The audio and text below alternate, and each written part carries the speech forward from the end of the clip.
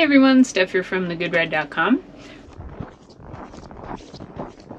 So we're here checking out the Arbor Veda in a 154. So this comes with Arbor's parabolic camber. It has a positive camber profile with the connection points outside of the bindings a bit. And it also comes with Arbor's upright fenders, which are small sections near the nose and the tail on the edge that are turned up to help with a catch-free ride and also help with floating in powder.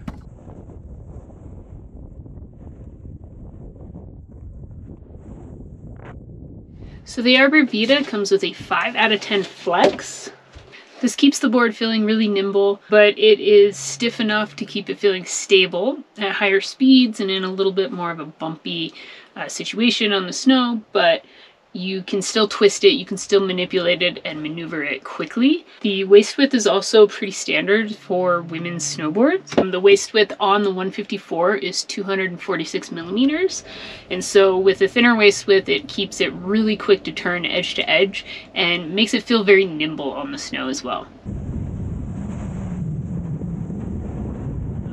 It comes with 20 mil of SetBack, and so it is a directional board. You get a pretty directional nose and a little bit less of a tail, but they're both kind of spooned up, so there's no different in the shape, which allows this board to ride switch pretty easily and gives you kind of like more options in the free ride realm to ride switch and spin the board around and not feel too backwards when you do it. It comes in 3 different sizes, a 145, a 150, and a 154. So the base of the Veda comes with a sintered plus base. This keeps it gliding pretty fast. I rode this in a variety of different conditions.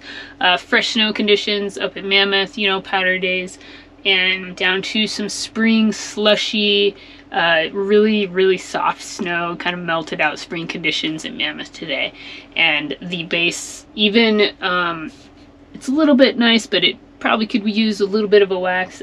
Even with that, it still had some nice glide to it. So the base has a nice glide to it because you can keep that speed up in the flats and in the stickier snow and powder.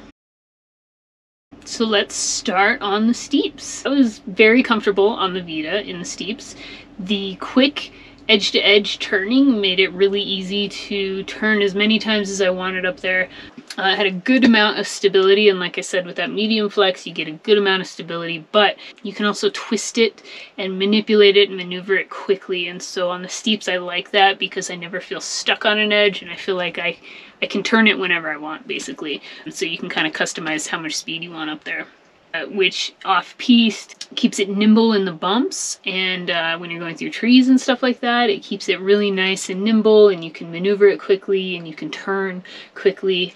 I really like this board because of the quickness of the turn, and so you get this free ride directional shape, but a lot of times free ride boards become kind of more sendy, and this one has the ability to send, but it doesn't take away the ability to kind of like maneuver quickly, and I really like that about the Veda.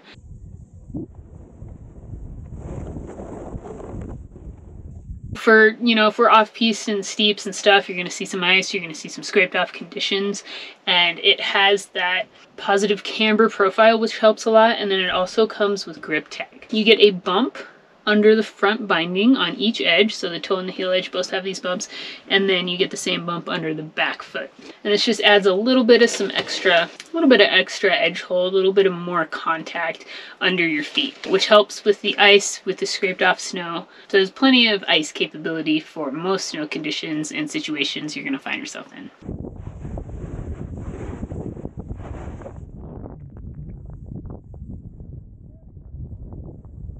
Taking it to powder. It is a directional board. You get 20 mil of SetBack, and then it also has 8.4 millimeters of taper. So the nose is slightly wider than the tail, which helps a little bit in powder. You also get the powder fenders. So these fenders come from, they start about here, and they go up into the nose, and you get those on the nose and the tail. Plus you get kind of that directional, kind of big spooned out nose as well. In powder, and I got this a few days in powder, and I really enjoyed it in powder actually. It, again, kind of kept that consistency of feeling really nimble and kind of light and easy to maneuver around, but it had enough float to where well, granted this is a 154. I would definitely prefer it in the 145, but even so, like, I feel like it has enough features to make it a strong powder board, but not in a powder specific way, more of that freeride snowboard style. And so you're gonna have to work a little bit, you're gonna have a little bit of knowledge on how to keep the nose above the snow and kind of maneuver through, but honestly, it does great in powder. Should be able to handle most powder or storm days. So for SetBack on board, if you set the bindings all the way back in the 154, the SetBack stance is 20 inches, and then you get 24 inches on the nose and 16 inches on the tail, which gives you 4 inches of SetBack on board if you move your bindings all the way back, which is pretty decent. So if you want to get the most out of the board on a powder day and you're seeing a deep day, then just throw the bindings back and you should have plenty of float in powder without giving up the nimbleness of the snowboard.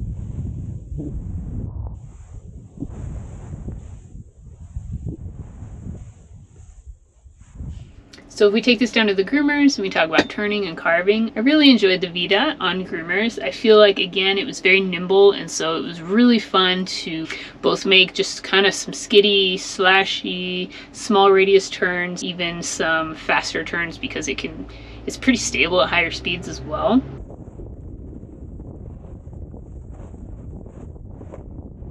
But it was also very fun to carve. It has a good amount of positive camber, and the contact points go a little outside the bindings, and so you're able to get a lot of really good connection with the snow, good snappy energy, and it doesn't take a lot of effort to get the board to bend in the carve so that you get that energy back.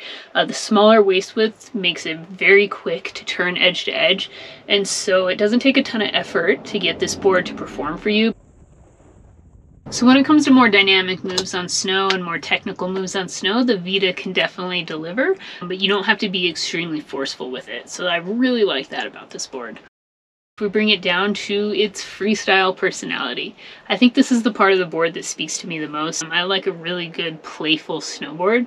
When I get a board that kind of lives in that freeride realm, but I can still play on it, that makes me really happy. And so that's what's cool about the Veda is, like I said before, it's pretty nimble, it's pretty easy to manipulate and kind of move around, but in like a technical way. And so it's really fun with the amount of camber that this has on it. It has a really good amount of pop, and so off of natural hits and lips and wind lips and cat track jumps and cliff drops and stuff like that, you're gonna get a nice snappy feel off the lip. It's pretty stable as well in the landing, and you can ride it switch. So the nose and the tail are pretty similar shaped, and the tail doesn't have any kind of fishtail or anything like that, and so you can absolutely ride it switch. You can take off switch, you can land switch, you could even throw some like buttery spins in there. The Veda can handle all that, so I really enjoyed that about this board. It's not very easy to butter. Well, the 154 definitely wasn't for me. I feel like the 145 would be a little bit easier, but it has definitely a playful personality, and if you want to do something with the board in like a playful freestyle way, it can definitely handle that. That's not an issue. So the Veda is kind of like has that nice blend of being a freeride type board, but it has the ability to take freestyle elements and apply them in a freeride style of riding. And I think that's what's really neat about the Veda. So overall, who is the Arbor Veda for? This board would fit well for an advanced to expert rider who's looking for a freeride board that is still nimble and can still be a little bit creative, but it has the ability to be technical, to be dynamic, and to take some bigger lines on the mountains. It likes riding big mountain, it likes riding steeps, it can float in powder, but you know, it's also fun to take all over the mountain to ride on a groomer day. It's not a one-dimensional board. It definitely has some personality from different realms of the snowboard world, but mostly if you're into freeriding and you like carving and you like floating in powder, this would be a board to kind of do it all. So it's a look at the Arbor Veda in a 154. If you are looking for the full write-up and review, you can head over to thegoodride.com to check it out.